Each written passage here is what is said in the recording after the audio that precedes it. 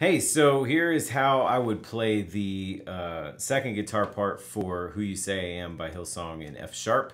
We'll capo second fret, we'll play around E shapes because that's how you make an F sharp with a capo. And so there's a bunch of parts to divvy up in this song. What I feel like makes the most sense would be to have you kind of play this that kind of octave line that happens at the beginning of the song, and so that line happens around an E shape, specifically the top two notes of an E shape mostly, and then you use your other fingers. So I would fret the E. I don't know how you fret an E. I would fret the top two notes of the E on the D and G strings like this. That'll let you use your other two fingers to move around and change bass notes as the riff demands. So anyway, so that one starts right here, and you come in right at the beginning. Middle position works pretty well. We'll add an octave up and some reverb. But for now, just in terms of playing the part, like you kind of bounce back and forth on these two strings.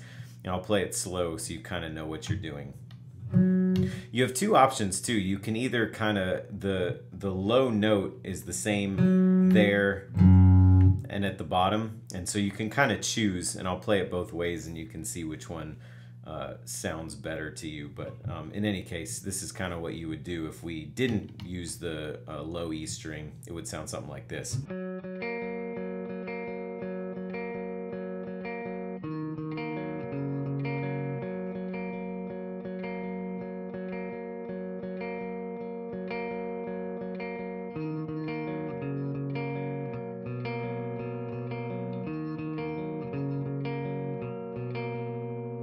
So you can kind of see what that's like. If you had the low E string, it would be so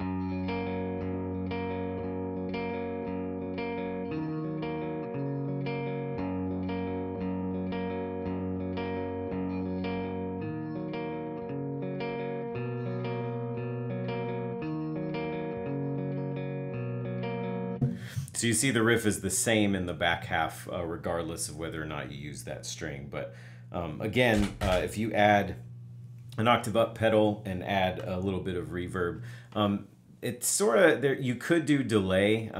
You could do like an eighth note delay, which I like on the lower strings, but I don't like when you hit that highest note, the one that sticks out the most in the recording. I don't feel like it's really there, so I just leave it off. But do what you will. So that part with the effects would be more like.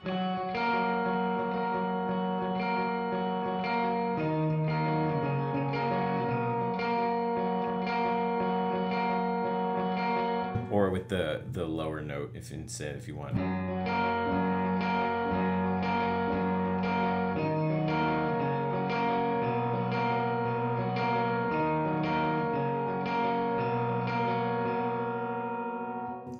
So I kind of bounced around there, but anyway, that's kind of the part that you would play. And then as the chorus comes in, you could switch and kind of turn off your octave and move up to higher strings and play the part, but dynamically I would kind of rather it comes down there. So I would just say hit the low E and bow out. So at the end you would just kind of be like.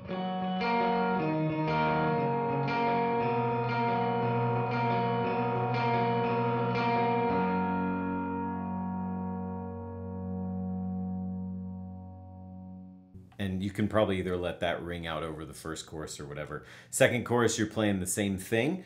And then once you move to, second verse, you're playing the same thing. Once you move to the first chorus, we're just playing real basic. You'll switch to your bridge pickup, kind of first stage overdrive, possibly a second stage, depending on how it feels. But you just switch to some just basic E-shaped chords that you'll chunk along with. So that would just be.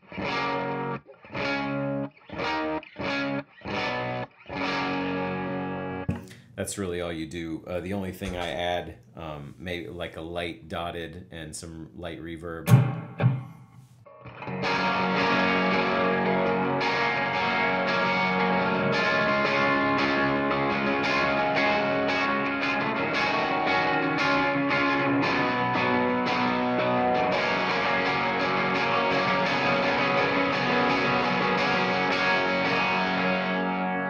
something in that neighborhood would be pretty good. You'll notice I did the 6 a little bit different. You could do that 6 or this 6, whichever sounds better. It's not hugely important to the rhythm of the song. So one of those two, and then that's really it for the chorus. And then your only other part is you'll go up a drive level at some point in the song, maybe at the bridge the first time, certainly after the bridge. But you will, the only other time that you have parts are in the bridge. The only other chords you have where you'll move from a 6 chord, which is this one we played before, and then you'll move to kind of a 7, which is that guy, and then to the 1 and to the 4. Alternately, if you fret the 6 chord the other way that I was playing earlier, you could leave your pinky and play the 7 like this, if you'd rather. Either way is fine, but you're just kind of chunking along on that same delay and reverb settings. So it'd be, I'll play it both ways.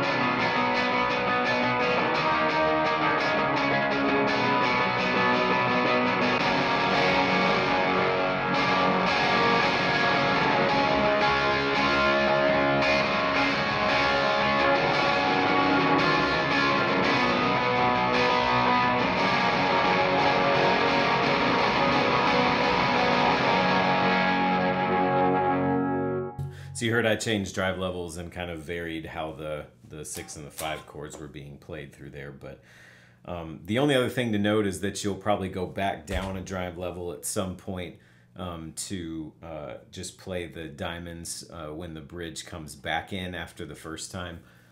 When it kind of, after the instrumental, at some point, after a few passes, you'll come back in with just your bridge diamond.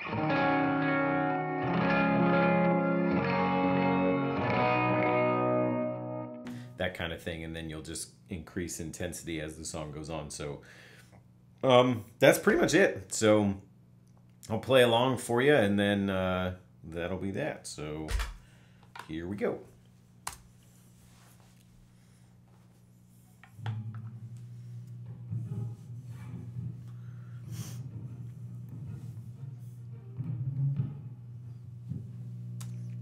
I forgot to say, what I'll do on the playthrough is I will play, I forgot this. What I'll do on the run through, on the playthrough, is I'll play through without using the low E the first time for verse 1, and then I'll add the low E for verse 2, just so you can hear the difference. So sorry about that. Here we go. Second time. 1, 2, 1, 2, 3, 4, 5, 6.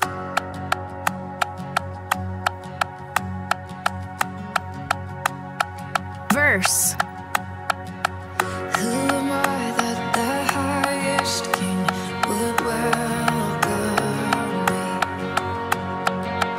I was lost, but he brought me in. Oh, his love for me. Tag. Oh, his love for me.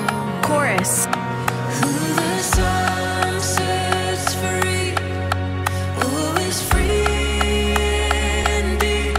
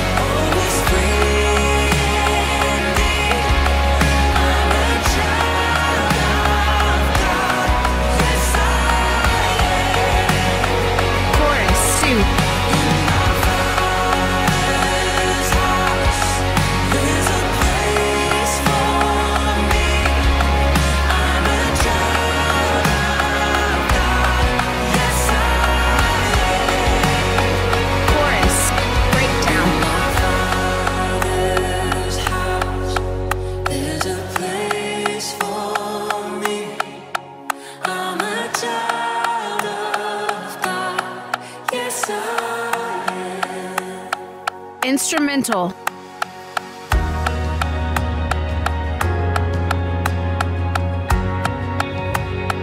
Instrumental.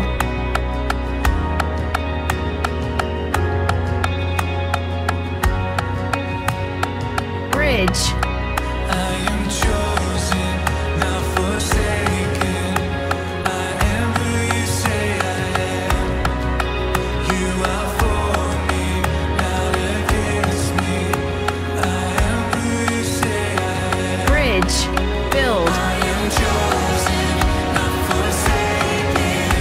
I am who you say I am.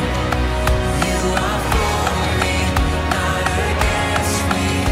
I am who you say I am. Bridge. Continue to build. Chosen, not forsaken. I am who you say I am. You are for me, not against me. I am who you say I am. Tag. Oh, I am who you say I am. Tag. Yes, I am Vamp. who you say I am. Chorus. Who the Son sets free, oh, is free indeed. I'm a child of God. Yes, Chorus. 2. in my Father's house, there's a place for me. I'm a child of Ending. yes,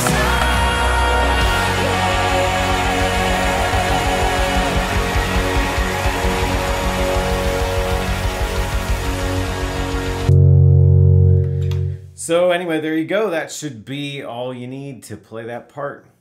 See you, bye.